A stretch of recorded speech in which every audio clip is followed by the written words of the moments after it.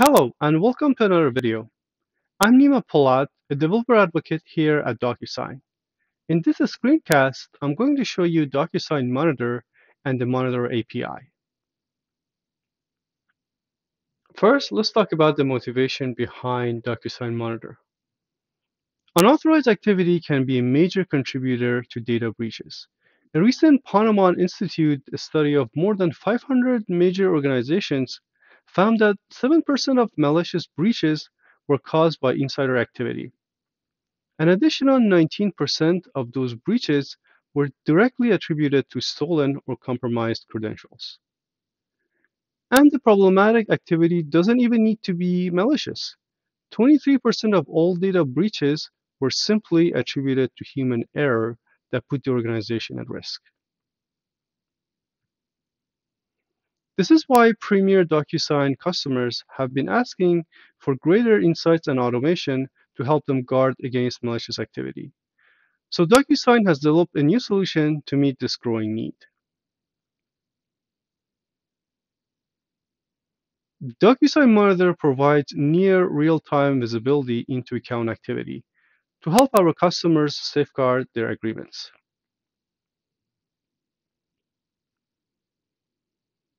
Monitor tracks your e-signature web, mobile, and third-party integration account activity across your enterprise. It uses advanced analytics to detect potential threats, whether from outsiders or rogue insiders, with rule-based alerts. It provides ready access to in-depth data points to help security teams investigate the activity that triggered the alert. And it helps administrators respond quickly to verify threats before they can cause significant damage.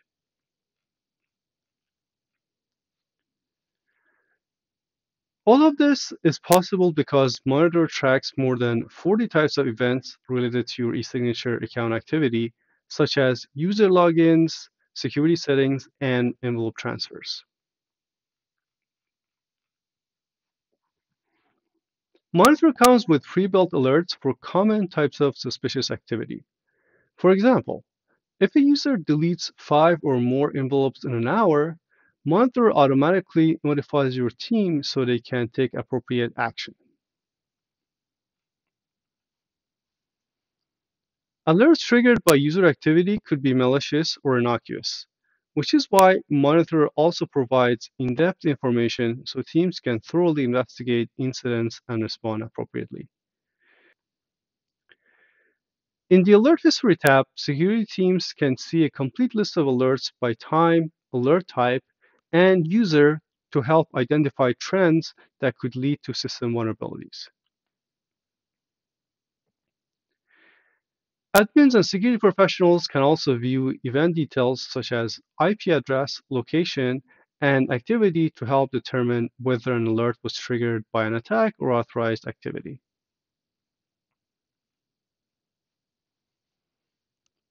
Monitor also includes an API that can deliver all of these telemetry data directly to your existing security stack, integrating easily with software like Splunk, Tableau, and Power BI. This lets your team work with the tools they're already familiar with and gives them flexibility to tailor dashboards and alerts to your company policies based on your industry, regulatory requirements, and other factors. We're also developing an app for Splunk, which will make it even easier for teams to integrate Monitor into their security stack. Using Monitor, your organization can detect potential external and internal threats faster with rule-based alerts. It helps security teams investigate incidents thoroughly with ready access to in-depth data about the activity that triggered the alert. And administrators can respond quickly with decisive action to mitigate threats before they cause significant damage. I am now going to show you DocuSign Monitor in action. When you first log into your DocuSign admin dashboard, by default, you're not going to have the Monitor app enabled for your demo account. If you want that to be enabled for you, you're going to have to reach out to us at dsmonitorfeedback@docusign.com and provide us with your account GUID, and we will enable DocuSign Monitor for your account. And again, that's dsmonitorfeedback at DocuSign.com. Now, once you have Monitor enabled in your demo account, the first thing that you want to do is to go ahead and enable the feature for your organization. So if you click on Configure Monitor, I already have it enabled for my account, but you're going to have to enable it for your account first time the Monitor is enabled for your demo account. Now, in this view, this is where you're going to see a snapshot of all the events that have been happening in your organization. In my case, I have 92 envelopes sent, and you can see the region where they happened. Alert list, this is where you enable the alerts that you want to be enabled for your account. I have everything enabled in mine currently. And alert list is where the alerts are going to show up. I don't have any alerts right now in my account, and that's why you don't see any of them listed over there. Next up, I'm going to show you how to set up the DocuSign Monitor plugin for Splunk. The first thing that you want to do is go ahead and install the plugin for Splunk and our add-on plugin as well. Once you have these two plugins installed, you want to go ahead and add the data inputs that we're going to need. The plugin themselves will add three data input categories. You're going to see one for users, monitor, and accounts. You want to go ahead and add one new data point to each one of these. I've already done this, so I'm just going to show you the fields that you need to populate. The user ID is the ID of the user that is impersonating the administrator in your organization, and integrator key and RSA private key are self-explanatory. Now, the monitor data point takes in the exact same field, so I'm not going to show it here. However, with the users, there is a slight difference in compared to what I showed you before. With the users, there's an API server URL where you have to update the account ID to the account ID of your organization. So please remember to update that. Otherwise, you will not be able to get the users that you have in your organization. Now, once you have your data input set up, the next thing to do is to go ahead and set up your search macros. Similarly to the data inputs, after you install the plugin, you're going to see three search macros being populated here. One for account data, one for monitor data, and lastly, one for users. What you want to do is to go ahead and make sure the definition is updated so that the index is pointing to your index. In my case, is main, and make sure the source type is pointing to DocuSign accounts, monitor, or users, depending on the macro that you are setting up. Now, after you have the search macro set up, the last thing to do is go ahead and run our lookup lists. We have two lookup lists that you need to go ahead and generate.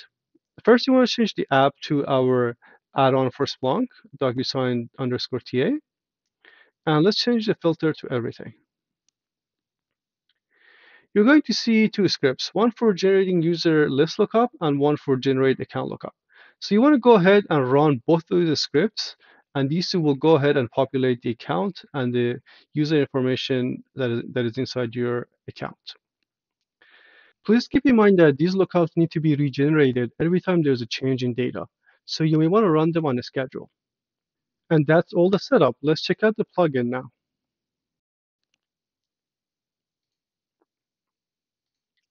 Okay.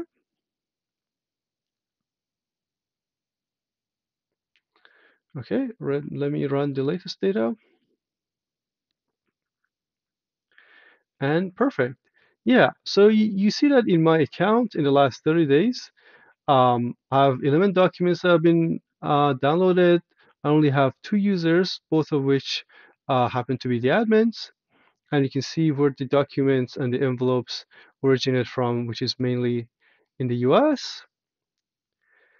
And this is the IP address of where the envelopes were accessed, and this is the list of the events. Obviously, I don't seem to have a lot of activity happening in my account in the last 30 days, but your dashboard is going to look a lot more lively as you have more events populated. Lastly, it's worth mentioning that if you just want access to the events and you don't want to be using a Splunk or our built-in DocuSign dashboard, you can always call the endpoint directly to get all the events that are available in your organization.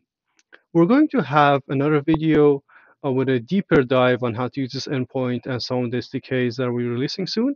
So stay tuned for that in the near future.